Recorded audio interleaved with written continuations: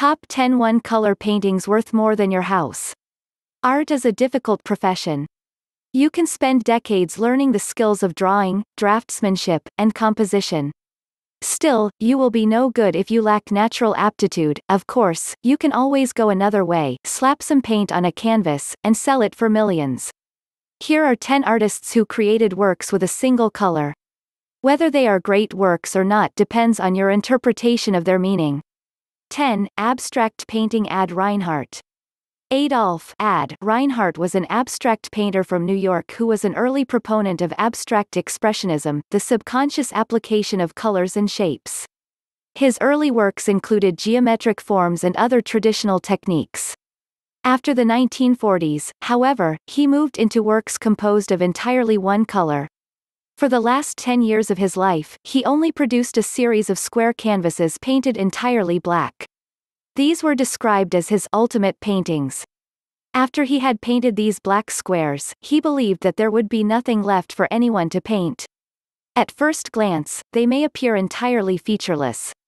But there are subtle variations. To notice them demands a lot of time and effort that not everyone is willing to give. When they were first displayed at the Museum of Modern Art in New York, one visitor cancelled his membership in protest. 9. Black Square. Kazimir Malevich. In 1913, the year that Ad Reinhardt was born, Kazimir Malevich prefigured his ultimate paintings with his own black square. While Reinhardt filled his canvas with black, Malevich simply painted a black square in the center of his creation. He wrote, in the year 1913, trying desperately to free art from the dead weight of the real world, I took refuge in the form of the square. Black Square was described by some as the first time someone made a painting that wasn't of something. It was also called the 0 point of art by Malevich himself to mark everything that came after it as modern. Although the painting was once a uniform black, age has made a crazed path of cracks across the surface to reveal the white beneath. 8. White paintings. Robert Rauschenberg. Yet another series of black paintings was produced by Robert Rauschenberg in the early years of his career. Painted over newspaper glued to canvas, they look like peeling bark. But he also produced a series of white paintings. The 5 paintings in the white series are actually collections of 1, 2, 3, 4, or 7 identical white canvases to be hung together. When first exhibited, they were considered a cheap trick, but they can now be found in galleries around the world. As the paint degraded with time, they had to be repainted various times by Rauschenberg's friends to maintain them.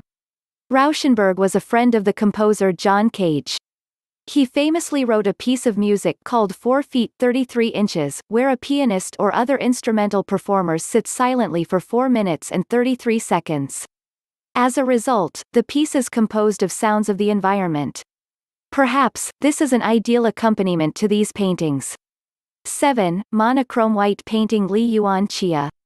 Li Yuanxia, one of the most noteworthy Chinese artists of the 20th century, worked in painting, sculpture, furniture, and hanging mobiles.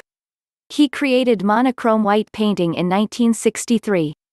Although casual observation presents a blank white surface, there are features which can be detected at close range. Cardboard circles have been attached to the canvas and painted over in the same white as the background. Li described the circles as cosmic points. He considered the dots to be the beginning and end of all things. These points were related to the position of things within the boundless space of the universe. The painting was originally titled 2 = 222. 6. The Dylan painting. Bryce Marden. Bryce Marden named the Dylan painting after his friend Bob Dylan because Marden was creating it to help the singer's career. However, by the time the artwork was completed, Dylan, a future Nobel laureate, was already more famous than Marden. So the painting remained with Marden. The canvas was painted with turpentine and beeswax, a combo to which the gray color had been added. Then the artist used a spatula to flatten the surface while leaving marks to add evidence of his work. There was also a strip of unpainted canvas left bare at the bottom of the artwork. Paint was allowed to drip there, and other marks remained to show the process of creation. 5. Achrome. Piero Manzoni. Piero Manzoni is best known for his ironic take on art. His greatest work was titled Artist's Shit. 90 cans were supposedly filled with the artist's waste and sold at the price of each can's weight in gold. However, he worked in slightly more traditional media as well. His series of works called achromes look white but were described by the artist as colorless. He began the series with simple white canvases. Sometimes, they were heavily painted to show the texture of the paints. Later works were gouged and crossed with lines. Toward the end of the series, Manzoni stopped using canvas and began using cotton, acrylic resin, fiberglass, and painted bread rolls. He also started to tint his works with pigments that would change color over time. 4. Surrogate paintings. Alan McCollum. Alan McCollum has reduced paintings to a generic form. His works are placeholders for paintings. Although his pieces look like paintings in frames, they are actually plaster casts which have been painted to look like that. There isn't any difference between the painting inside and the frame.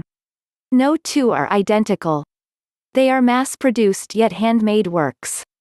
The painting inside each frame is perfectly featureless with no trace of the artist's hand. His studio is set up like a production line, with his assistants taking roles in each stage. The surrogate paintings bridge the gap between art and automation. 3. Gray. Gerhard Richter. Gerhard Richter's paintings range from richly detailed, almost photo-realistic portraits to brightly colored abstracts. He has even designed a stained glass window for Cologne Cathedral which is formed of squares of vibrant glass. In addition to these works, he has created a series of gray paintings. In varying shades of gray, the paintings run from featureless matte works to complex patterns. The majority were created in the 1960s and 70s.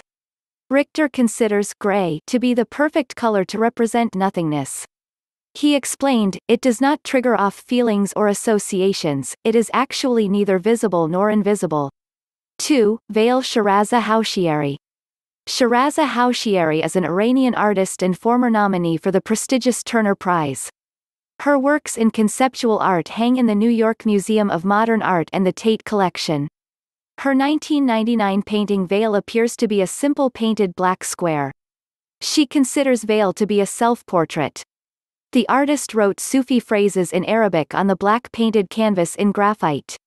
Even at close range, these are almost impossible to see. Houshieri considers her works as somewhere between painting and drawing. 1. IKB 79. Yves Klein. Traditionally, blue was a rare color in art. The sources for blue paint were often expensive because it was hard to produce. Lapis lazuli, the pigment in ultramarine, had to be imported from Afghanistan.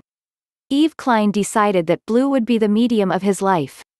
In 1946, while lying on a beach with his friends, Klein stared up at the blue sky. He took his hand and signed his name on the sky, claiming it as his own. As he described the event, "That day, as I lay stretched upon the beach of Nice, I began to feel hatred for birds which flew back and forth across my blue sky, cloudless sky, because they tried to bore holes in my greatest and most beautiful work." Working with a pigment maker, he created, and trademarked, his own version of ultramarine called International Klein Blue.